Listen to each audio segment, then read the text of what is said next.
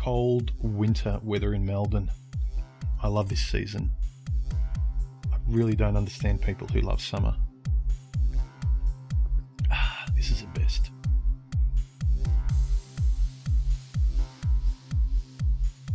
Gentlemen, I'm changing the title of this series from mailbag to comments, just because it's clearer as to what this series is. So let's get this show on the road. I received a lot of really enlightening comments under one of my more recent videos called Permission and Men Begging for Scraps, link below, that I wanted to showcase here.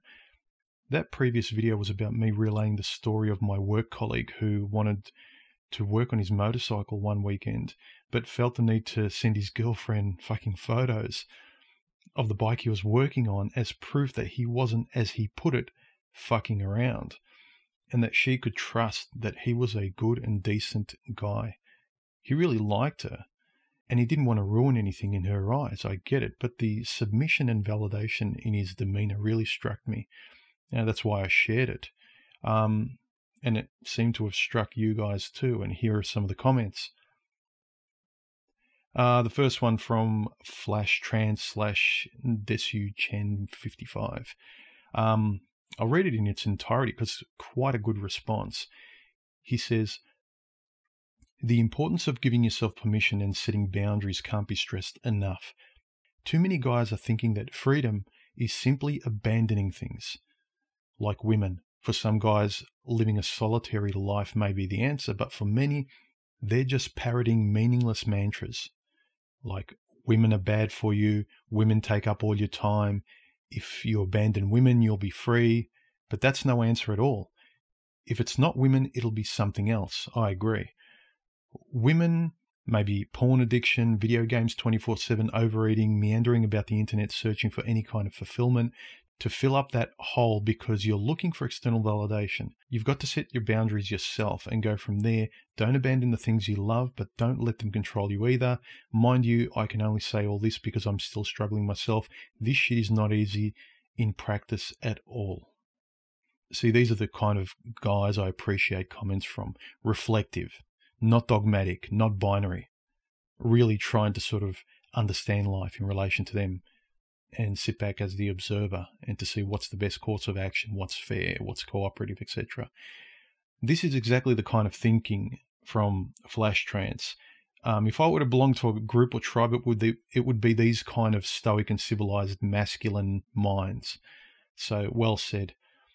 The most hated idiot on the internet said, "When you're in a relationship, there is no such thing as a weekend or holiday. It's a job where you're on call 24/7 without pay. And what's worse is that you're the one paying her to be your boss." This is generally the perception today. But I would depart in saying, doesn't need to be a 24/7 job. But I'm just trying to remind men that there are more kinds of jobs than just the 24/7 job. There are your pastimes, there are adventures, there's, focusing on yourself at least a little bit, if not more. It's not just a 7-day-a-week job where you're on call, where you hate your boss and you hate your pay and the remuneration is shit and your life feels like a pointless routine. If you think that it's just a binary thing like relationships are all or nothing, then you're going to be really stressed if you have no say in how that construct actually works. I mean, you're part of the equation, don't forget that. You have a say in how you want any relationship in your life to go, whether it be work, friends. Why can't you have a say in how you spend your time? It's pretty simple when you look at it from that standpoint. Just because women want it all in relationships doesn't mean to say you can't set your boundaries. Without being too blunt, fuck what they want. You're part of the equation too. And if they don't like it, there's the door. Why do they set the terms? Okay, biology, a lot of you guys, I respect that, I understand. But if you want some self-respect, don't complain that there's nothing you can do, you have to act this way if you want to be with a woman. Do you? Really? And if she won't accept it and leaves, and that's really the underlying fear you have, well, I'd say you need to look in the mirror. And I'm not saying man up for her. I'm saying stand up for what you believe in. I think that's at the heart of it, is guys' frustration at feeling like a pet. Kung Fu Joe says, a relationship is just another job that actually costs you money. Not just money, but mostly and importantly, time. Yang Ling, my smooth-talking supermodel friend. He relays a story that illustrates itself. He says, the typical husband and wife grocery shopping excursion is the wife throws all manner of expensive brand name items into the cart regardless of price or availability of equal, less expensive generic options. The man, however, chooses a small item like a candy bar and attempts to put it in the cart, and the wife orders him to put it back. At the checkout line, he pays while she plays on her smartphone. Afterward, he takes her out for an expensive lunch, they hit the department store, and the cycle continues. I think that says it all in terms of what to avoid. Raz644 says, currently society considers a man's personal hobbies or interests to not be an important priority in their life. Not sacrificing that time is considered not being man enough. Society says if a dude is not on top of 100% of his shit at all times, then he's a child, so guys feel guilt whenever they pursue their hobbies because it's looked down upon. The only way for a man to not feel guilty and to have self-respect is to not care what society says, but not everyone is cut out to be this lone wolf. And Chris P responded to Raz644 by saying, pressure from her to produce more because pressure from the state is stealing more at an ever-increasing pace. Men who do not figure out how to say no to at least one of them are doomed to servitude, misery, and a potential suicide. That's pretty important. She's serving the state, you're serving her in that train of thought. You're the last one in line, so have a think about that. If you don't say at least no to one of those, and yes to yourself, more importantly, you're going to be living in the life of misery. Well said. Chris P said, and this is directly in relation to my friend that I was talking about that was sending photos of him working on his motorcycle to his girlfriend to prove that he was doing something useful to her and not just screwing around. Chris says, part of the disease is that he also feels the need to be apologetic to you, that is me. Male identity has been so erased that men now feel the need to choose isolation or an oscillation between masculine and feminine acceptability that is dependent on the audience that they're speaking to. This is really important and a great observation by Chris. The self is almost non-existent. This compliant man is almost an absolute out there, isn't he? Male self-interest is almost an extinct species. I think this is where much of the anger in men comes from, the knowing that we should stand up for ourselves, but we don't. Michael C. said, the immediacy of modern communication is also making people paranoid that if they haven't messaged or received a message from that person in question, he or she has fallen off the edge of the world. Yet this fear of being disconnected and alone, and the only reality being online, and when it's switched off or when you're away from it, it's almost like you don't exist. Joachim D says, women come and go. My hobby always stays. My former girlfriends hated my hobby. Been there many times. It was nearly like dating another girl for them, and most of my attention is going to my hobby. Yeah, it's like when women typically say, you like your fill in the blank more than me. It really reveals how much she needs herself to be the goddess, to matter above everything. It's not a good character trait for me, whether it's men or women. Biologically, yes, for the female, but you know what I mean. In 2019, come on, step up your civilized game. TMAC5 says, that's the toughest part about getting older, watching younger men make the same mistakes you did and being powerless to change it. It's probably why I'm so passionate about what I talk about, because I often feel like I'm talking to the idiot me who made past mistakes and a potential idiot me in my younger years that I could sort of help avoid making those same mistakes. Very true. It's the same instinct a father tries to talk to with his son, that healthy mentorship of men advising and talking to younger men and passing on wisdom. The difference between men and women tends to be that men tend to admit wrongdoing to each other like this, being, I'd hope, a lot more open, even if it's in the privacy of one-to-one. eating humble pie and admitting, look, son, dad fucked up, be better, don't do this. Whereas women's lack of guilt and never really having the ability to say, I was wrong, will just keep advising younger females with a more opportunistic perspective that's never sorry or never reflects. It's a victim perspective and a lack of personal responsibility, where it's always men's fault, society's fault, everything else's fault outside of you. Mountain MGTOW says the crux of it is we don't have to justify our lives to impress women. His example here in relation to a platonic friend of his in the past, where she would gaslight me and say things like, am I taking you away from your busy days of doing nothing and playing video games? I was so surprised at her vitriolic entitlement to my time, and I was just incredibly blunt with her. I tell her my time is my time to do whatever I want, and if that includes you, you should be thankful. Yeah, to anyone. These women really feel entitled to our time, and it irks me incessantly. It irks me too, Mountain. The entitlement of them is beyond being merely unappreciative. It insults any self-respecting man's intelligence by casting you as some naughty boy who should apologize to mummy. That really shits me. Call me crazy, but I can't train my women like a dog, like many men suggest. I'm not into bestiality, and I'm not into incest either. I can't date mummy, where I'm a submissive boy. So unfortunately, my relationships tend to have a short lifespan because I require a female to grow up. I'm one of those idiots that expect reciprocal treatment, understanding. You know, the golden rule, treat people as you would like to be treated. Yeah, I know what you guys are saying. Yeah, good luck with that, human. And I agree. I see what you're saying. But considering that unicorn hunting isn't a priority for me, it really doesn't bother me, and doesn't bother me when a particular woman turns out to be the normal woman. No big deal. She leaves. I win more time for myself. It's a win-win.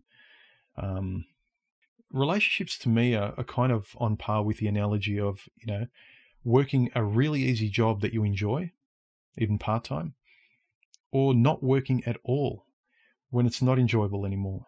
Anyway, to me, it's pretty easy with regard to women. You take them or you leave them, but on your terms. Your terms matter. Dutch Cobbler says, as a man diminishes his self-respect, so he diminishes her respect for him. And if a man needs to work that hard to not fuck up, it's really fucked. It's already fucked. Yeah. Richard R. says, seems to reflect the level of fear and or desperation. Women sense this and prey on it all the more most of the time. He knows the cost emotionally, sexually, and maybe materially of a breakup, and to start from scratch again in a market that's even more ruthless every day. True. It's like, again, working your way up in a company, and it's getting worse and worse, but you don't want to quit and throw away all the investment of the years and what you've worked for to go up in this particular company and start again out there at another company. It's the sunk cost fallacy, but I would contend you need to see what you value more. He continues, does she answer for every minute and action to him? I'm sure not. Not to ridicule him, but the times are sad for so many like him. I agree. I think it's the norm these days, unfortunately. The more guys I speak to, the quote-unquote, I have to check with the boss guy seems to be the standard. It's not simply I have to tell her what's going on, simply because you're in a close relationship and you want to let her know what block of time is coming up that might be yours, so that she doesn't mistakenly make, couple plans for both of you. And you don't want her to worry. Maybe, she hasn't heard from you where she normally would have, and she's wondering and worried where you are. But it's this actual mother may I posture of the child to parent, that view that I find really distasteful. Not for me, but for the guy living in it. MLR says, and his response is great in its entirety, so I'll just read it here. I think that when men are in a relationship, they function in an environment of fear. Fear of looking bad, fear of doing her wrong, fear of losing her. And when they fail, they turn inward and take responsibility for their faults, while allowing the woman to take no responsibility for hers. A woman cannot fix a man because she cannot fix herself. So stop looking for women to fix you. Fix yourself as a man first. When you do that, the women will come. Who cares? If they don't, at least you have accomplished your overall goal of fixing yourself. Yes. In the end, that is all that should matter to you as a man. Exactly. It's not about her. And the notion of men functioning in fear is quite astute. Fear of losing her, your job, her, and other people's respect, of holding on to all that compounding stuff. It's all connected and never ends. And that's the stress and anxiety for a man today. And none of it is having you as the priority in any of that sequence, other than just being a good compliant workhorse that gets a pat on the head. Jay John says, the dude sounds like one of those men who, quote, are the boss when she's not around types. Yeah. I've met a lot of them, especially, isn't it funny? You meet a lot of those, they act like the boss and they act all tough when the girl's not around. I tend to see a lot of them in very corporate environments, in suit and tie environments. Audimus 11 says, if she can't understand your passion and interest, then you need to ask yourself, why is she here? Precisely. What does she like about you? Does she even see what makes you tick? I mean, the essential values that a virtuous person should care about. Yes, I know, gentlemen, I know I'm talking about women here, but you get my point. Anonymous, in relation to the friend I was speaking about, said, he spent a weekend not enjoying his life. His fault, not hers. He should take responsibility for his life and his happiness. If she doesn't care for him, let her go. Exactly. Prince Revolver says, stress will either make or break you. Most guys will put their own happiness and mental well-being on the back burner, working at stressful jobs, trying to maintain bills and relationships, which leads to making irrational decisions and being content with scraps. Yes, unfortunately. A Man Going His Own Way says, it's easy for us guys to be critical of this man because of the love goggles he has for her, but to be honest, she's making him jump through hoops using plausible deniability and emotional manipulation. I do hope he takes a step back and he does a survey of what his life is going to be with her. Exactly. It's all too easy to crucify men like the man I'm talking about at work to make ourselves feel better. But this sort of thinking will help you a lot more than being angry at men. Because if you're showing a sympathy from a father's point of view, think about how kind of more calm and confident you'll be able to approach life, where you've got that stoic elder mindset, where you're not angry at anything beneath you, but you're beyond it and above it and can offer advice. Well said, Man Going His Own Way.